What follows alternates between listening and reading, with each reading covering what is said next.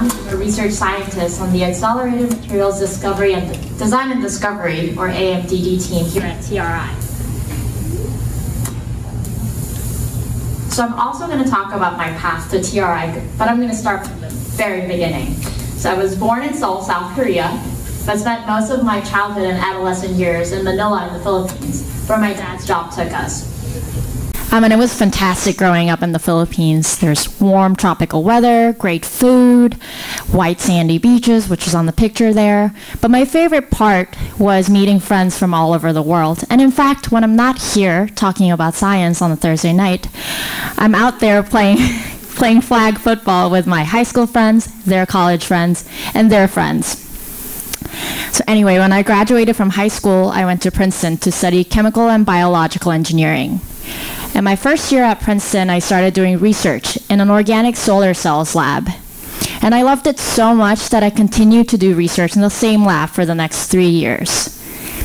When I graduated from Princeton, I decided that I wanted to do even more polymer science research, so I went to Northwestern to get a PhD in material science and engineering. My PhD work was on the phase behavior of ion-containing polymers. These are polymers that are great candidates for polymer or plastic batteries. Plastic batteries, you might ask. But think about all the plastics or polymers that you know and their rich properties, like styrofoam, which is light but rigid, nylons and polyesters, which you can wear, and Kevlar, which is extremely tough, it's bulletproof. Think about this wide array of properties that polymers have, and imagine the possibilities. A polymer battery that is flexible, lightweight, safe, and even recyclable is not out of the question. But it's going to take many, many years before we can get there. And that's because the scientific research process is incredibly slow. First, you have to understand the problem. What are the technical challenges of making a polymer battery? What's been tried? What hasn't been tried? Then you have to formulate a hypothesis. Maybe this material has a mechanical strength and the ionic conductivity that's relevant for a polymer battery. Then you have to figure out how to make that material. Then you test it to see if it has the properties that you want. Once you have the results, you analyze them. Did your hypothesis work? Yes, no, maybe you don't know. So you have to repeat the entire process. And this process is slow, not only because each step can take a long time, but because many scientific hypotheses end in failures. And that's part of the process. It's what enables us to learn, to refine our understanding of science, and to take a step in the right direction. But this necessary process is unnecessarily slow. In a traditional industrial lab, the R&D cycle can take anywhere between 5 and 25 years, even more. And we don't have this kind of time to solve the challenges that we face today. As of 2017, transportation accounted for more than 29% of greenhouse gas emissions in the United States, and more than 82% of that came from driving. The technologies that we have in our cars and trucks today simply aren't cutting it.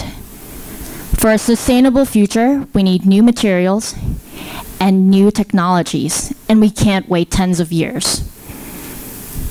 So how do we accelerate this materials discovery process while enhancing scientists' ability to learn, to discover, and to advance scientific knowledge?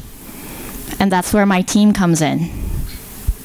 Using big data, machine learning methods, and high-throughput automated experiments that are driven by these methods, we develop tools to accelerate the design of advanced materials for zero-emission technology, such as batteries and fuel cells. Our tools accelerate materials discovery by helping researchers fail faster. And what does that mean? Here are some of the projects that our team's been working on. Math Scholar uses natural language processing that contains over 4 million information from over 4 million scientific abstracts. In a matter of minutes, it can help you discover whether materials that are similar to yours in composition, property, or application have already been studied, something that without this tool could have taken you years, if not decades, to achieve. Using machine learning methods, we've also created BEEP, which can predict the lifetime of a battery from just the first 100 cycles. And this saves a ton of time on the battery development cycle, because currently, in order to test a battery's lifetime, you have to cycle it until it dies, which can take more than thousands of cycles. In addition, using optimal experiment design, we can recommend the next set of experiments to run, given the last set that you ran and its results. We can even teach a scientific tool the scientific method in CAMD. Given an objective such as discover a new stable material, it can formulate its own hypothesis, launch simulations according to that hypothesis, refine its hypothesis according to failed simulations, and keep running them until it discovers a new stable material. And it does the legwork so that you as a researcher don't have to start from ground zero. As you can see, our work in AMDD really spans many materials, many applications, and many scientific disciplines.